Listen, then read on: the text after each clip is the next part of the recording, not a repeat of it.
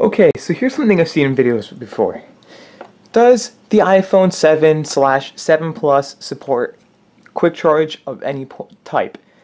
I'll show you, so let's begin.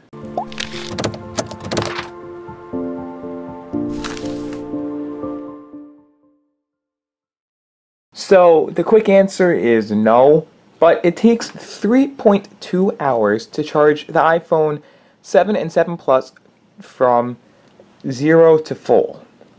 So I have here the Apple cable that came with the iPhone, along with an Anchor Quick Charge 3.0 capable power bank. Now, it won't really show up in speeds too much, but if I plug it in, it doesn't mention a single thing. All it says is battery charging. Doesn't mention a single thing about it.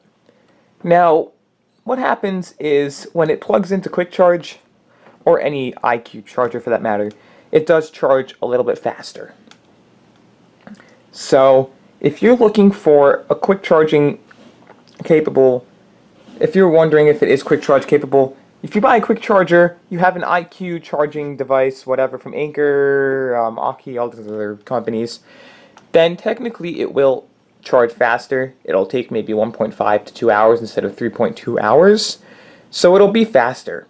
You'll get 50% charge in half an hour to an hour or so. So it will be faster. It's just, does it officially support it? No. Does this help to support it? Yes. So in my general opinion, if you are looking for something, get an iQ charger or a quick charge 3.0 charger if you really want to, fast charger, because it will charge faster than the standard charger. So I hope you enjoyed this video. Links to my social media, Instagram, Twitter down below. Please follow me there. Please hit the subscribe button and the bell icon. Also, make sure to just follow me everywhere. And as always, just enjoy the rest of your day.